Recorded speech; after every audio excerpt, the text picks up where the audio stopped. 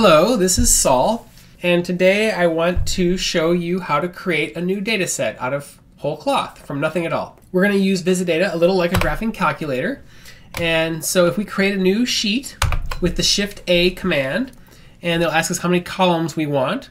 So this is 2 empty columns, as we see right here, and we can rename these columns. Let's have with the caret command. Caret, and then they'll edit the column header. So this is going to be the X column, and let's make this be the Y column. And we can add a row. We'll add with the A command, adding a row. And we can go ahead and edit this value to, I don't know, 1 and 2. And we can do this a lot, but this is kind of a pain here. If you wanted to actually just enter some data, that's how you would do it. If you want to add a new column after the fact, a blank column, you can use the ZA command, and now we have another blank column. But we're going to make this a little more programmatic and use the power of VisiData to make this easier for us. Let's stop here. Let's delete this empty row, this blank row, and hide this other column here. And so let's say that we wanted to graph the sine function. We would start by adding a bunch of rows here. Let's say we want to have, I don't know, 360 data points. And so we'd add 360 rows with the GA command. That's adding a certain number of rows. We're going to add 360. And there we have 360 blank rows. And let's say we wanted to, now we want to set the x-axis to the actual values 0 to 360. If you don't know what a command is, you can use the menu system that's been built in since version 1.1 and with the space bar.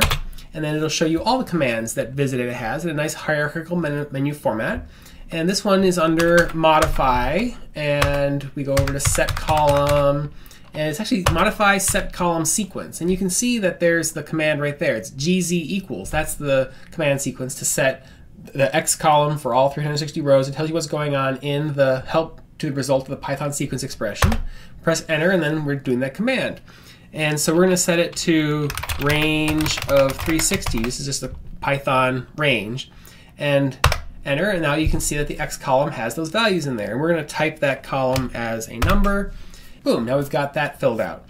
Now we want to set the Y column to the, let's say the sine, as we were talking about, of that, the X axis here. There's a couple of different ways we can do that. So if we use the equals command to make a new column by expression, this is a derived column, and we can set it to the sine of the X column here, and that will create a new column that's a derived column with the sine of the x-axis there.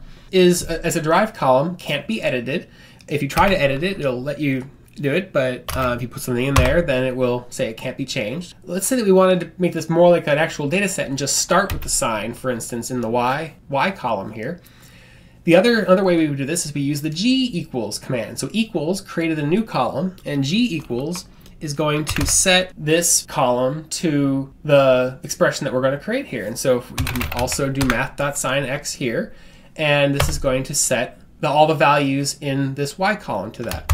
And you can see they're identical in the two columns, but here, if we actually want to change this value here, we can set it to point whatever we want to, and there the value has been changed. Let's say that we wanted to plot this now and see what this looks like, what the sine function looks like. So we're going to make the x-axis be the x-axis on the graph by using the bang, making the key column, and then we're going to plot the actual sine here, and with a dot, and then we can see that that doesn't look like the sine that we expected.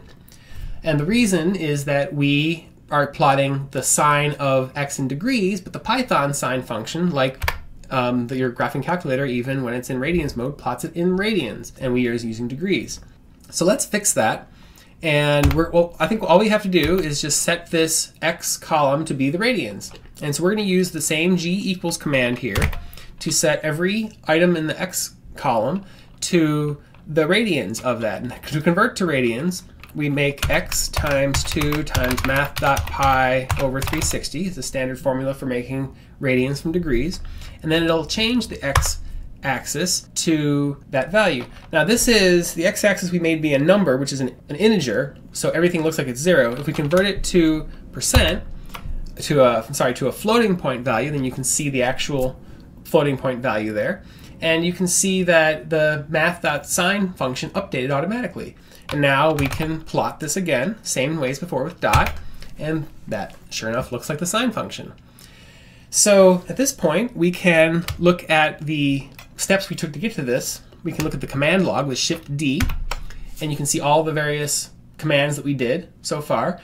And we can save this off with just like a Ctrl-S and save it off as a, I call it a .vd file, but it's just a tab separated file, and like any other tab separated file, but it's got these columns in it. And if we were to save this off, we could replay it. And I'll show you how to do that, because we can, one of the tests we have in here is the graph sine cosine no test thing there. We say no test because it's not actually done in automated testing, but it is actually there. And if we were to replay it with the -P option, replay option, we can also specify an amount to wait between every command with the -W option here. Let's wait a ½ second. And if we replay this, this test is basically exactly what we did, except for very streamlined. Replay it, and then now we have a ½ second between every one of the 16 steps in this thing as it's figuring out what it wants to plot. And then at the end, there it is, the sine and the cosine both on the same graph. And we can then interact with it just like we would normally. We can just start using VisiData from here. We can press 1 to turn the layers on and off, for instance, and we can go back to the data sheet, and we can in fact even look at the command log to see what all happened from that point. And so here we go. That is how to make data out of nothing at all. So thanks a lot for watching, and I'll see you next time.